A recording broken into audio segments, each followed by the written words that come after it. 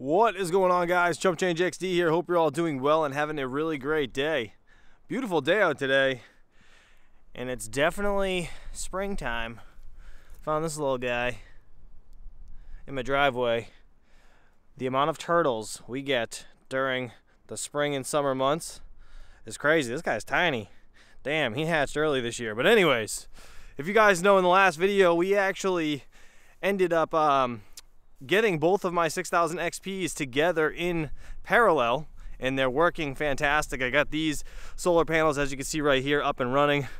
I'm getting this little guy to the woods because the birds, hawks, actually swing down and to pick them up on my front yard literally consistently. So I usually just walk these things back to the water. Let me just go drop him off real quick. So in the summertime or springtime, when they actually come out to lay their eggs, this is like a path right here you can see down to the water that these like 40-pound snapping turtles come out and lay their eggs. This one isn't the snapper, but they come out and do that. And I just saw a frog jump in the water.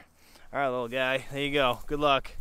You know, it's kind of nice just taking a second, look around and like check things out outside. You know, get outside, touch grass once in a while. Anyways, while I make my way back to this video, why don't we hear a quick word from today's video sponsor. Crypto Miner Bros is the ultimate destination for all of your crypto mining needs. Founded in 2018, this company specializes in top quality ASIC miners from brands like Bitmain, Goldshell, and many others. Whether you're a newbie or a pro, they offer competitive prices, fast shipping, and easy payment options worldwide. Pay with bank transfer, Bitcoin, or even other cryptocurrencies, no cash needed. The prices you see on their website include taxes, shipping, and DDP to your door, so there are no surprises at checkout. Join tens of thousands of satisfied customers who trust Crypto Miner Bros for their hardware fulfillment, transparent prices, and world-class service. Check out CryptoMinerBros.com, link down below. All right, so where was I? Talking about the solar panels we actually just hooked up and the 6000 XP we got in parallel downstairs. Now we're gonna go over my results and what I actually have on today in this video. So as you guys can see, these things are kind of halfway shaded right now, right? So each string, the bottom and the top, are getting utilized probably by about 4 of those panels, right? It's not crazy, but once the sun gets up over these trees, it'll shade the first section first and then second section on the top last, and we'll be getting full bore sunlight. But as of right now, I'm getting quite a bit. I think about 6,000 watts or so. So you can see the pergola is taking in 6,000 watts right now, charging the batteries and dishing out 2,600. And then the other side, the shed, is only pulling in about 500 watts.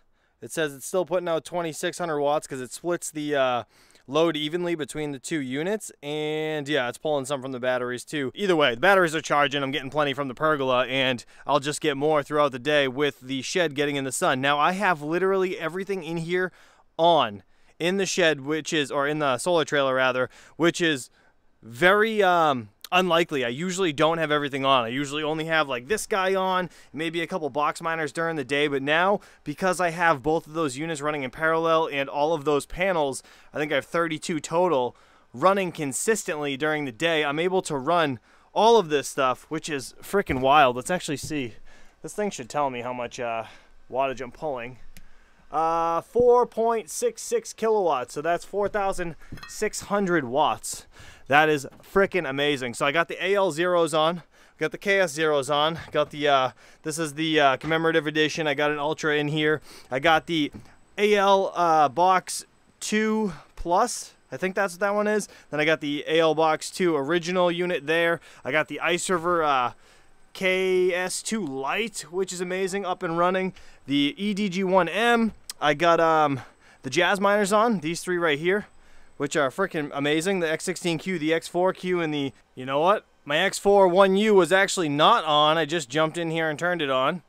I clearly fat fingered that and missed the on button for that one. But either way, now that'll be a half hour from now turned on and mining ETC as well. So I actually have those 3 solo mining ETC on, I think the Hero miners, if I'm not mistaken. But regardless, the whole point of me showing you guys this is I'm pulling now with that actually running about 4,800 to 4,900 watts in here, which is crazy. Literally about 5,000 watts for free from the sun. Freaking amazing. Let's go check out the parallel units down in my basement, shall we?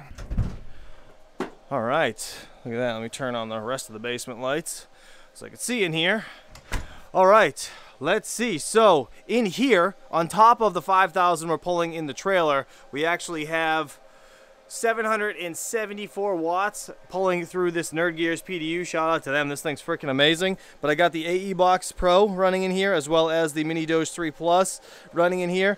Freaking awesome. And yeah, these are my two 6000 XPs. You guys can see these are both communicating together. Now I do have a few things I still need to wrap up in this basement, like those two lines right there. I actually do need to get them into this box.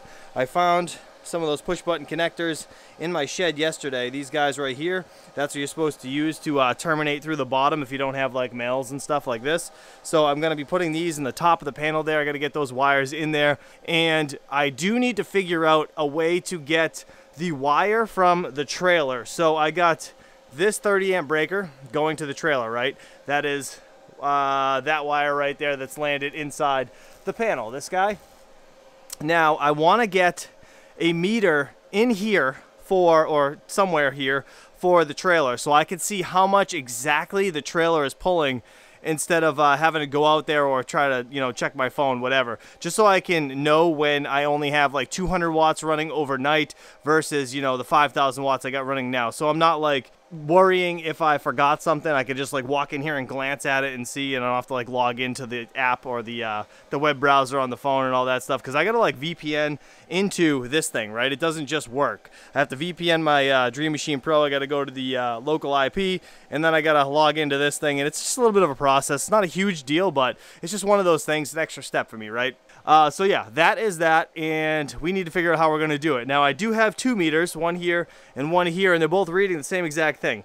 I really think I'm going to swap out this meter box, or if I don't swap it out, at least take the Drock meter and get that wire that's going up right now to the trailer into this box, and then back out of this box to go up in where it needs to go to the trailer, right? I think that's probably the best way to do it, and then just to use this one for the trailer reading, even though it's not going to be reading this outlet itself, and I will use this obviously to manage what I'm actually pulling in here. So it's either that, or I cut in a square right here and I put a Drock meter right here. But I don't know, opening this door every time I want to look at it, really not a huge deal, but not ideal, right? What would you guys do in this situation? Would you replace this Drock meter right here, or would you just leave this thing alone and figure out another way? I mean, I could, it sucks, like I could slam a box like that against the top of this panel and have it literally right there reading at the face maybe.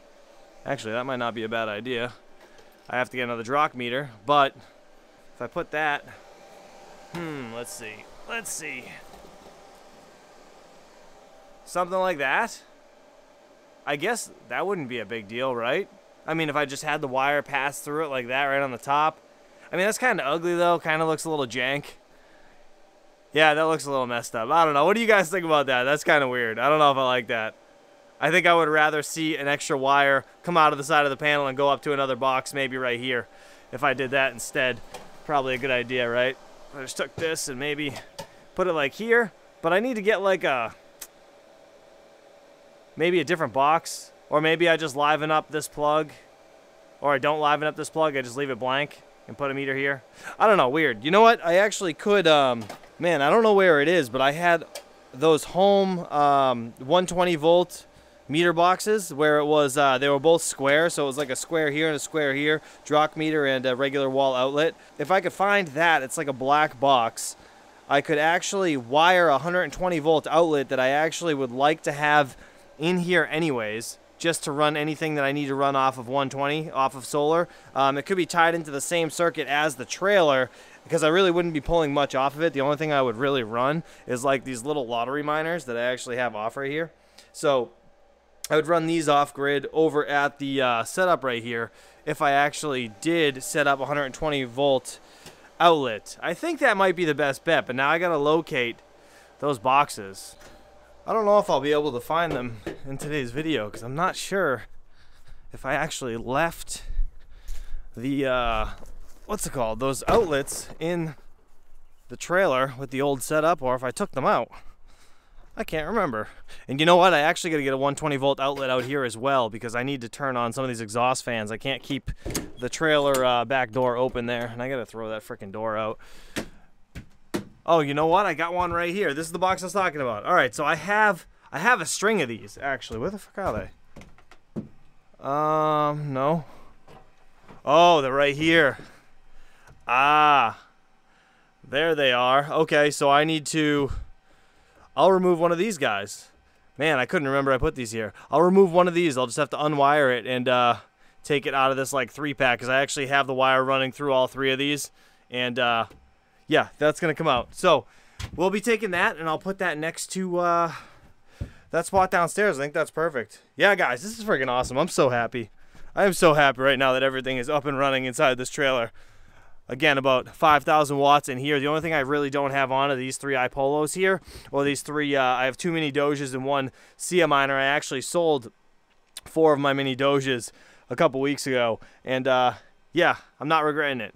I mean, it sucks that those aren't there anymore, but now I have room to put this guy right there, so I'll have to do that at a later date. All right, so let's, I guess, you know what, we're gonna take a quick break. I'm gonna come back in a little bit, probably a couple hours. I wanna wait until this solar shed is getting completely nailed with the sun. It's still a little bit shaded up in the top corner, as you guys can see right about now. The whole bottom is almost all the way in the sun, and obviously as the earth spins different seasons, the trees actually shade this a little bit more, but right now this thing's almost getting nailed fully. So let's yeah, let's come back in like an hour or so when it's like noontime, and we'll see what this looks like.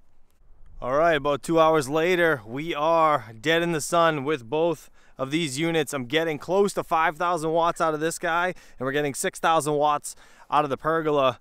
This is all working fantastic, guys. I'm super excited. I do still need to ground this shed, though. I haven't done that, so it's definitely not safe. You should absolutely ground all of your stuff. So I got to ground the panels and the breaker box, or the disconnect box, surge protector box, whatever the hell you call it, that's inside there. But man, this is fantastic. So yeah, just about again, almost 5,000 watts in here on this guy, as you can see.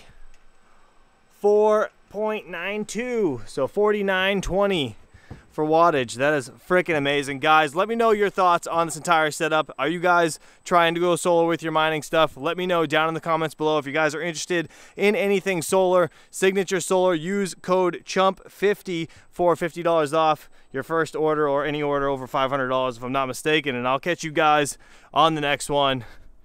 Peace out.